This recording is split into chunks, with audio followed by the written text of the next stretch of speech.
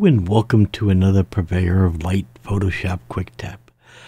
Today we're going to be answering a viewer's question that was submitted, and I realized that, I never really have explained it. I've said it 100 times, 1,000 times in the videos to create a clone stamp layer or a stamp layer, but I never did take the time to explain what I'm exactly referring to and why.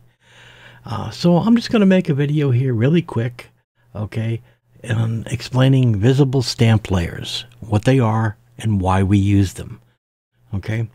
So I have an example here of a photograph that I've done some adjustments on multiple layers, and so if I turn it off, you can see there's the beginning image and there's the one there. I've gone through doing levels, curves, a color lookup table, little adjustment on the brightness and contrast, etc., etc. Typical edits that you would do on a particular photograph. And now that I'm done, I realize, okay, I've got this processed. Maybe I want to use a third-party application, or I want to use a filter of some kind, okay? And I go up to Filter and come up on the menu, and look, everything is grayed out. I can't do any of the filters. I can't do the filter gallery, can't do the neural filters, can't do anything because can't use my favorite Nik collection, right? That's grayed out too. That's because in order for these filters and third-party applications, almost all of them require to work on actual pixels, okay? And if you have a whole bunch of adjustment layers, you're going to have to find a workaround, and a workaround is a visible stamp layer. Okay, so simply put, what is a visible stamp layer? It's taking all the layers that are currently visible, okay, and then it's going to combine all of these layers together into a single layer. Okay, so you go to the top layer, you select that, and then you hit these shortcuts, okay?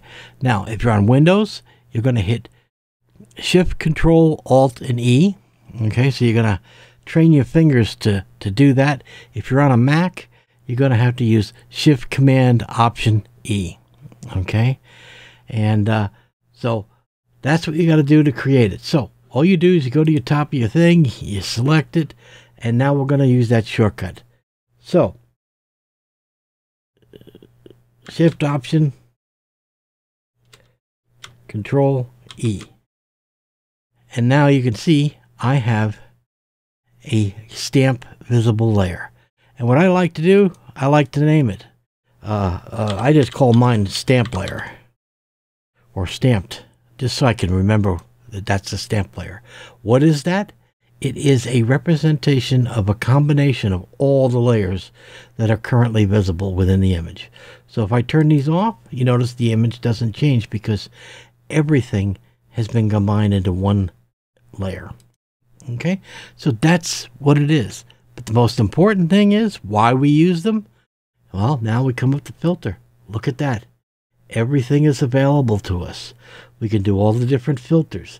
I can use my Nik collection, etc. No matter what you use, now they're available because we now have actual pixels for that tool to use.